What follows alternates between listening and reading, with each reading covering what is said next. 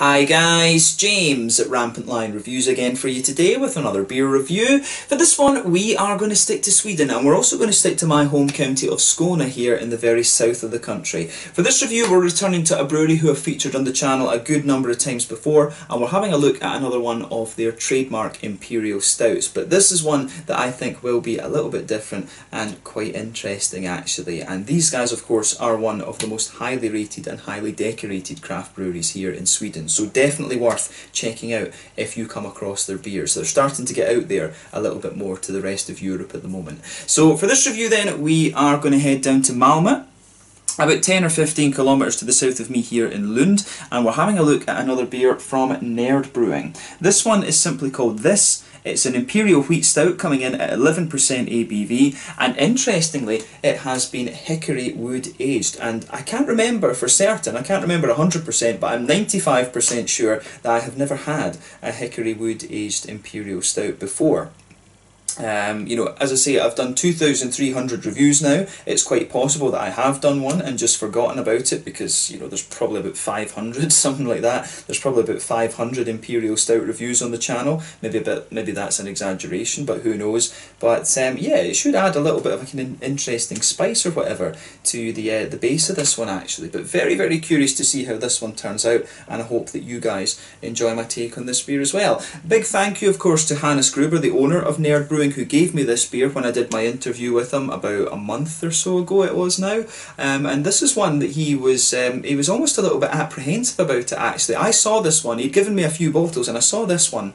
I just said to him, can I take one of these? Because I thought, you know, this would be really interesting, an Imperial Wheat Stout. And he was almost a little bit apprehensive about it actually. But, you know, knowing this brewery, I think that it will be a pretty damn good beer actually. So I'm really, really curious about this one because, as I said, it is quite different to the other ones that we've had before. An Imperial Wheat Stout. So you don't see too many of these. So, yeah, fingers crossed it's another good beer. Knowing Nerd, I'm pretty sure it will be. But let's see how we get on with it, and I hope that you guys enjoy my take on this one as well. So as always with my reviews then, I'll take you through a little bit of a history of the brewery before we taste the beer. If you want to get straight to the tasting, just fast forward. All the usual links are in the description below. That's the brewery website, the link to my other reviews that I've done from Nerd Brewing before. No doubt you will see a few more from these guys in the near future. There's all the usual social media down there as well. If you want to see more reviews, do please consider subscribing to the channel. The whole channel of course has a geography based tagging system, so you can go into the homepage and search for beer based on country, city, state, county, province, prefecture, whatever it is that takes your fancy. Do check out the playlists of beers from different countries. There is one there for all the Swedish beers that I've reviewed for you. That's constantly being added to. And as always, please do get in touch and let me know some of the other beers and breweries that you guys would like to see me review. It's always great to hear from you guys that are watching the videos, and the support that you show the channel is hugely, hugely appreciated. So anyway, to tell you a little bit about Nerd Brewing then, on to my brewery notes. So Nerd Brewing, as I've told you before, are based in Malmö in Skåne in the very south of Sweden, and the company was founded by Hannes Gruber and Karin Karlsson back in 2015, and this was when they had their premiere at the Malmö Öl and Whiskey Festival. And both of these guys were big beer enthusiasts and they just wanted to kind of get into the industry. Hannes had been a home brewer for a long time and he got very good feedback on the beers that he was making, and so this inspired him to start up his own company and go for it professionally. So he comes from a background in software development, hence why a lot of his beers have programming related names, but he takes care of the brewing side of things, or he was taking care of the brewing side of things originally, while Karin was an entrepreneur and also a trader in the IT industry, and she was managing the business side of the brewery, but she's not part of the company anymore. From what I understand, she got given a very good job, and so she just didn't have time to take part in Nerd Brewing anymore. So it is now just Hannes who is managing the Nerd Brewing beer brand.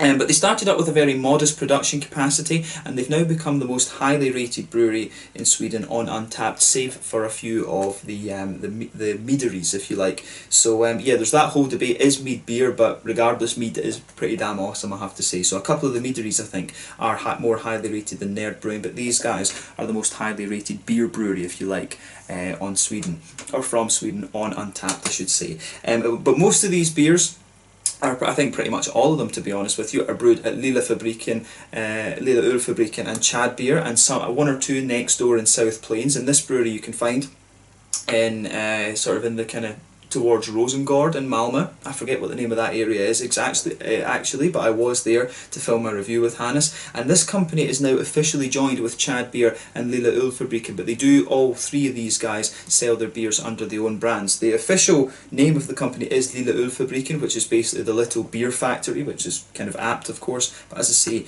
each brand releases beers under different names. But these guys have been experimenting a little bit more with different styles recently. Of course, their trademark style is the Imperial Stouts. They have released one or two barley wines. They released the Switch New England IPA, which was a beautiful, beautiful beer. The Finally Barley wine, like I said, was a really, really nice one. I got that just to have something a little bit different from Nerd Brewing, and it was really, really very, very nice. And yeah, for a long time, this brewery were really it was really hard to get a hold of their beers. And other than some festivals in Sweden, you had to go to, you know, Kiosk or to Glassbanken or something like that, one of the beer services from Denmark, to get a hold of their beers. But from 2018, they started selling some of their beers through Systembolaget, the state-owned monopoly in Sweden. And as of July 2020, when I'm filming this review for you, these guys have produced 75 different types of beer. The vast majority of them, of course, are Imperial Stouts, but you will find a few other things in there as well. And I do have another style of beer to review from them very, very soon, so you'll see that one coming up a little bit later on, actually. But yeah, that's all I can really tell you about Nerd Brewing for the moment. You know, these guys, it's one of the things that I find about this brewery is that you always get like really, really damn good Imperial Stouts, and it's very difficult to pick a favourite because they are all, you know, very, very good and also very, very kind of unique at the same time. So yeah, people have asked me what are my favourite beers from Nerd Brewing, and I think that's a very difficult question to answer. You know, it really is a very, very difficult one for me to answer, because all of the beers that I've had from these guys have been pretty damn solid, actually. So yeah, that's all I can really tell you about Nerd Brewing for the moment. If you want to learn more about these guys, of course, you can check out the Rate Beer, Untappd and Beer Advocate pages to learn more about the different beers. You can follow them on Facebook and Instagram to keep up to date at the latest goings on, and of course you can have a look at their website and stuff. One of the things to point out about this brewery is that the whole thing open source beer. So this is something that Hannes started as a home brewer, and he says that you know, he wanted basically to share his recipes with people. So if you have a particular recipe that you're interested from Nerd Brewing, you can contact them and ask them about it, and he will send you it. He tries to keep all of them up to date on the website, but he is a very, very busy man, so some of the beer recipes are not there. So, you know, he says just email him and ask him for it if there's one in particular that you're interested in that's not there. So yeah, let's get on and have a taste of this one then. So as I said to you earlier, this one is an 11% Imperial Wheat Stout, Hickory barrel aged or Hickory wood aged. So I think that should be really interesting. I'm not sure if it was hickory chips or something like that was put into this one, but yeah, you can see here it says brewed at Lilla Ölfabriken in Malmö, Sweden. So yeah, it should be really, really quite nice, this one. As I say, this was one that I'm just very, very curious about. You know, an Imperial Wheat Stout, you don't come across these too often, but there you can see the Nerd Brewing symbol on this one, which again is very, very nice. So yeah, let's get this guy out and we will get on with the tasting then. I'm very curious to see what this beer has in store for us. An Imperial Wheat Stout, 11%, and it's Nerd Brewing, of course, so I think it should be nice. As I said to you, this beer was very kindly given to me by Hannes when I filmed my Meet the Brewery segment with him, which was great. And yeah, we sat down and talked for about an hour about different beers. We had the sensor lights in the brewery going off when we were filming the review, which was quite funny. But yeah, he gave me a couple of bottles of beer, and you've seen me review most of them now. So he gave me a couple of bottles to review, and he, you know, this is one that I saw. I actually saw this one. I was like, oh, that sounds really interesting. Can I have one of these? I was a bit cheeky and I said, can I have one of these? And he was like, oh yeah. And he was, as I say, he was a little bit apprehensive because he was like, well, I wasn't sure about, you know, marketing an Imperial Wheat Stout, and you know, they asked me like, what would you think about that? And I said, well, everybody knows Nerd Brewing's good for stouts. You know, I would get it because it's something a little bit different, a little bit interesting. So yeah, that would be my motivation to buy this beer, an Imperial Wheat Stout. How often do you find something like this? But yeah, I'm not sure. Maybe he'll do this beer again. Who knows? He's experimenting all the time with these Imperial Stouts, of course. But yes, as you can see and as you would expect from this one, it's poured a lovely dark ebony rosewood colour. which, you know, is to be expected from an Imperial Stout. There was a solid, like, quarter finger of a frothy, very dark tan head on this one. It's faded away to be a very, very thin, foamy layer. There's one or two big bubbles sticking towards the side of the glass, a few little ones going up towards the bottom of that head there, but, you know, overall, it does look pretty damn nice, I have to say. It looks kind of exactly as you would expect from this particular beer style. One thing I have to admit I am kind of surprised about and kind of not surprised about is the head, because normally I've been told by a lot of brewers and a lot of people that if you have more wheat in a beer tends to retain its head a little bit more, but you can see this one has just faded away in much the same way that others do. But then remember, this one is higher alcohol, and the higher the alcohol, the more difficult it is for a beer to maintain its head actually, so just, you know, keep that in mind. But yeah, this one, I think, there's nothing overly surprising about it in terms of its appearance, other than that for me, that the head doesn't retain a little bit more. It is pretty much just a nice kind of dark tan sort of foamy layer around the edge of the glass there, but I like that. If I shine the light through this one, as I say, there is a wee bit of a Coca-Cola coloured edge, but it is pretty much ebony, you know, pretty much black as night if you like. So yeah, I like how this one goes together. I like that about it. So yeah, let's have a little look at the aroma then and see how we get on. This is the part I'm very curious about with this one, the hickory elements. Let's see. Ooh, yeah. So the one thing I've always found with the Nerd Brewing beers is that they do, even if it's a milk stout, you know, if it's one of the sweeter stouts, it always has a little bit of a roasty, toasty edge to it. I found that Hannes does like to stick to that. I suspect he told me that he likes to use special bee malt in his beers, and you know, I suspect that the roasty, toasty edge does come from that, the special bee malts. So whatever beer you do have, even if it is a stout that sounds as if it will be a little bit sweeter, you will always get a little bit of that kind of dark, black, roasty, toasty thing out of it, which I think is nice. It lets you know this is an Imperial Stout. But yeah, straight away with this one, you can smell that lovely kind of slightly spicy note from the hickory in here. You can smell that lovely kind of woody base to it, and it just comes across as a little bit more kind of rough and rustic almost compared to some of the other beers. I can't remember how many of the barrel-aged beers that I've had from Nerd before, because he's got a couple. I think he had about 6 barrels there in the brewery when we were filming. So yeah, there were about 6 barrels there. So I've not actually had too many of the barrel-aged beers, come to think of it.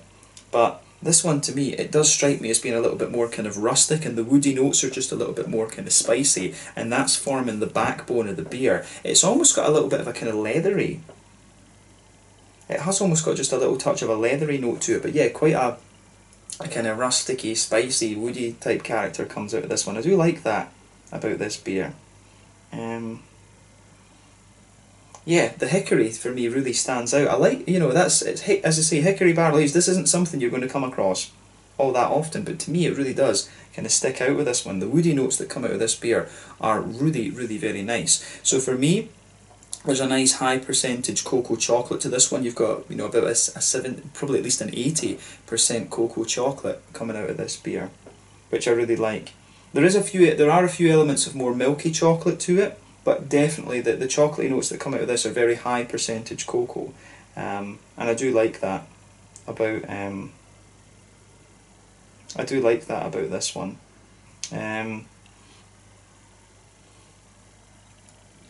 Yeah, this one's very, it really is, I think compared to the other ones I've had, it's the woodiness that really does stick out to me on that, and as I say, this is something a bit unique, so that's probably why. But yeah, the way that the dark roasty chocolate kind of mixes in with the woody qualities is very nice. There is a wee touch of a kind of brown bready quality to this one, like a sort of well-fired bread crust sort of thing, a bit of kind of German brown bread. It does have a wee bit of that vibe to it, but not too much. It almost has a little bit of a slightly coffee-ish smoothness to it, but not the coffee-ish notes that you get out of this are not as prominent as you're going to find from, you know, like the last one they had, the Index out of bounds, the Vietnamese coffee edition.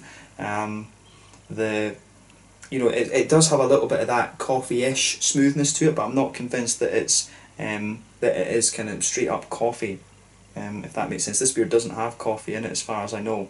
But yeah, there is a good bit of a brown sugary note to this one. It's got a bit of a treacly molasses kind of thing. It's almost like a kind of well-fired treacly molasses sort of thing as well. You get that right in the middle of the nose. Underneath that, you've got the kind of, you know, really high percentage cocoa chocolate in there. Then you've got a bit of the, underneath that you've got the kind of well-fired bread crust, and then the woody notes are just kind of forming at the backbone of the beer. I'm surprised a little bit that the breadiness isn't a wee bit more prominent. I would have thought that with it being a wheat stout, the breadiness might have been a little bit more kind of prominent in the aroma, but I'm guessing it'll maybe come out a little bit more in the flavour, to be honest.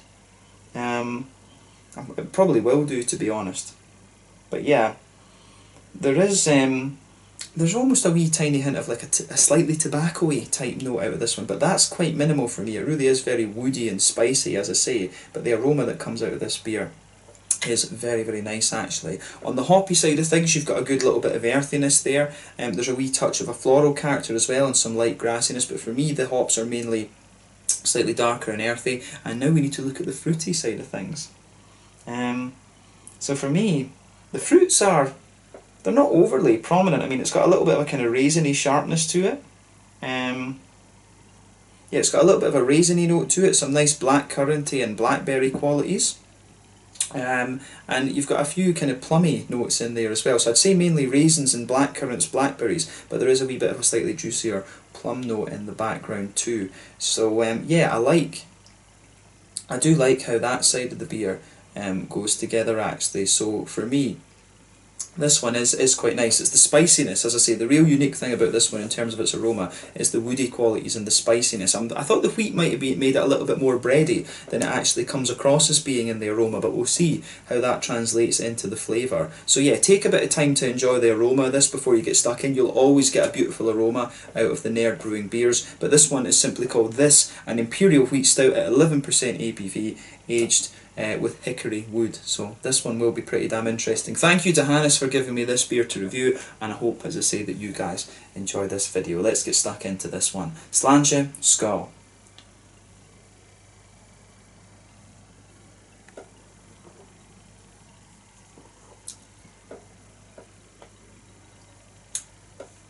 Yeah. Ooh. Nearly dropped the glass there. Got a fright. But yeah, for me, this strikes me as being one of the smoothest stouts that I've had from Nerd Brewing. I think this one might be the kind of smoothest and most oily stout that I've had from them so far.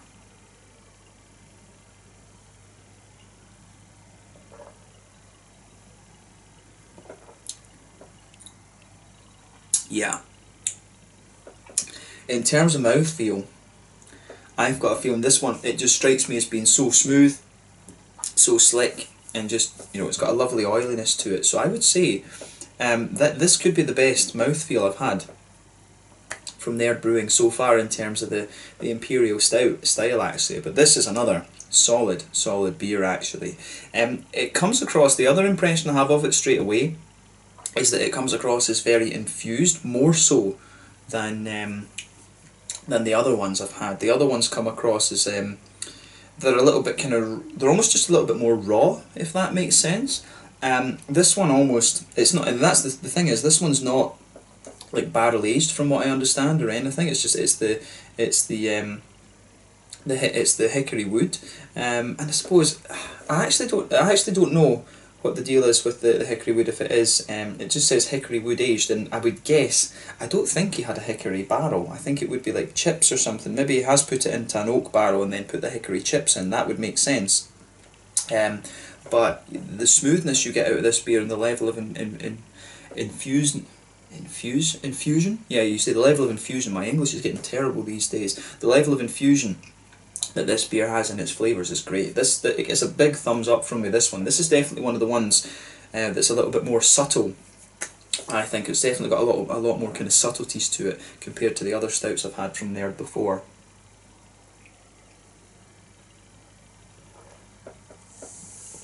But yeah, I like this one. Where to start with this?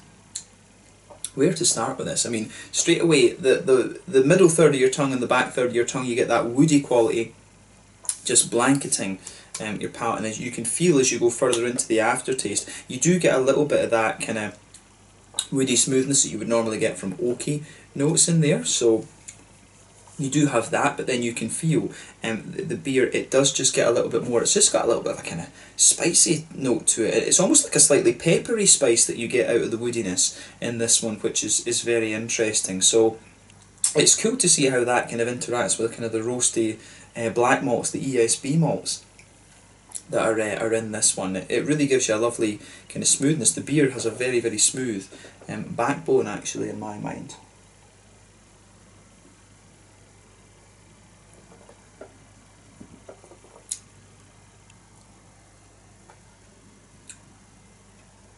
Yeah, this one, it's lovely. It really is lovely.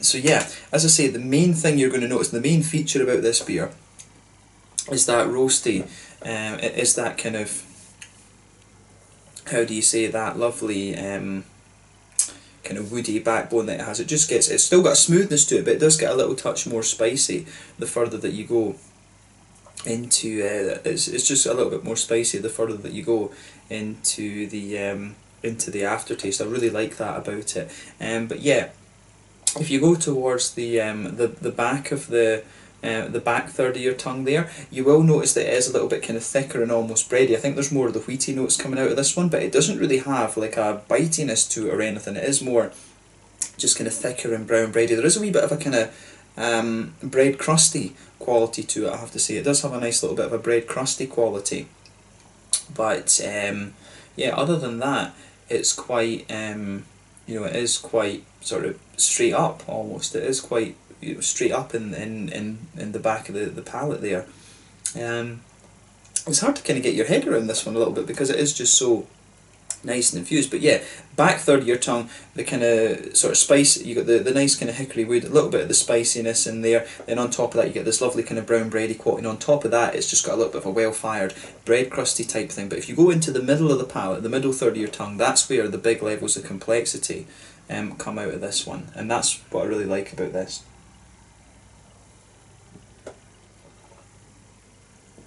So yeah, middle of your palate, then you can feel, middle third of your tongue, you've got that lovely kind of hickory, slightly spicy, woody base to the beer. You've almost got a little bit of an island in the middle of your palate too there, so you get a little bit of a kind of, you can feel the kind of chocolatey notes coming out of this one. It's got almost an island, and that island is like, it's got a little bit of that kind of dark chocolatey note, like a sort of 80-90% cocoa thing there. And it does get a little bit more bitter. You can feel, the further you go into the aftertaste, you will get a bit more of the kind of bitter element coming out of this. But yeah, you've got an 80% cocoa chocolate roughly sitting there. On top of that you do get some brown sugars. It's got a bit of a toasty, well-fired, treacly molasses kind of thing, and it does get a wee bit sweeter the further that you go towards the centre of your palate.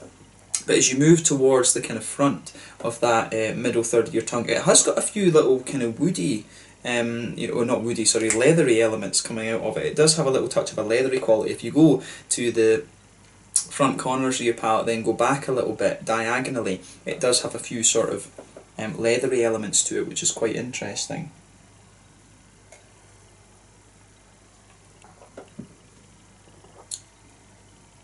Yeah, the leathery notes are quite subtle, I think, and they sort of blend in well with the woody side of the beer.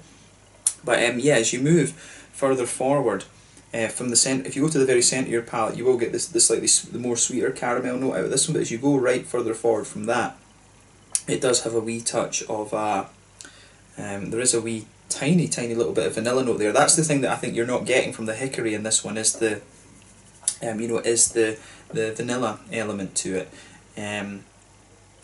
So yeah, I think that this one is quite, I think it's quite good that way. I like how it all goes, I like how that goes together in this one. It's definitely more, the woodiness you get with this one is distinctively more spicy. The whole base of the beer almost has a little bit of a kind of slightly peppery-ish quality to it, but then you've got other little subtle elements to this one as well. For me, the two main things to take from this beer are the smoothness and the slickness that it has, but also the slightly spicy, more spicy note of the woody characters, and I really like that, pardon me, about this one. So big thumbs up from me, I have to say. I do like how this one goes together. Actually, it's got a lovely combination of flavours for me. So big thumbs up to Nerd Brewing for this one. I think they've done a great job with it.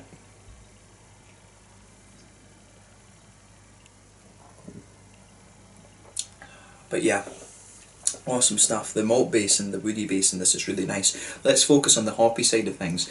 Back corners of the palate, there's a lovely little bit of earthiness there. It's got quite a strong earthiness actually to it, which is quite nice. Gives the beer a good bit of bitterness to counter the black malts and things. But as you move further forward along the sides of the palate, that bitterness, it does linger there, but then it smoothens out a little bit. You get some nice floral notes on the front corners of the palate, then round the very front curve of the tongue, it's just a little bit lighter and more grassy in my mind. And then behind the front curve of the palate, on that front third of the tongue, that's where you get the nice oily bubble, where the juicy fruity esters start to push their way out of the beer.